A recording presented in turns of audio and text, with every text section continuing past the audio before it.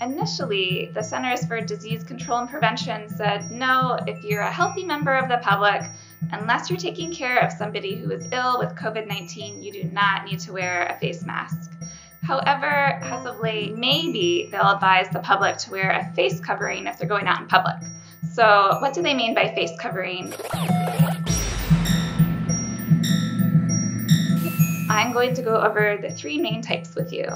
First of all, there is the N95 Respirator. This is the most heavy-duty mask out there. The 95 and N95 Respirator stands for it filters out 95% of particles in the air that you would breathe in. So it's a very effective mask. However, they're in extreme short supply. Even doctors are having to reuse their current N95 respirators because they can't get their hands on more. Doctors really do need these N95 respirators because if they're caring for somebody who is ill with COVID-19 and they're doing a procedure such as intubating them if the person needs to be hooked up to a ventilator, then that patient can emit aerosolized particles of the virus, and only the N95 respirator can protect against this. A surgical mask won't do a good enough job. So that's why medical professionals really need all the N95 respirators that are out there. It's not for public use. In addition, these masks are very hard to put on. I've spoken to several doctors who say that they receive annual training in how to tightly fit the N95 respirator to their face so that no outside particles get in, and because of that, it's very hard to breathe in them because they're very thick. And so one doctor told me he could only really wear one for about half an hour before he felt claustrophobic and had to take it off. All right, let's go to our next mask. That is the surgical mask, which you might see people wearing out and about. So surgical masks are really more of a physical barrier than anything else, and they prevent against the spread of droplets. So if you sneeze or cough, you might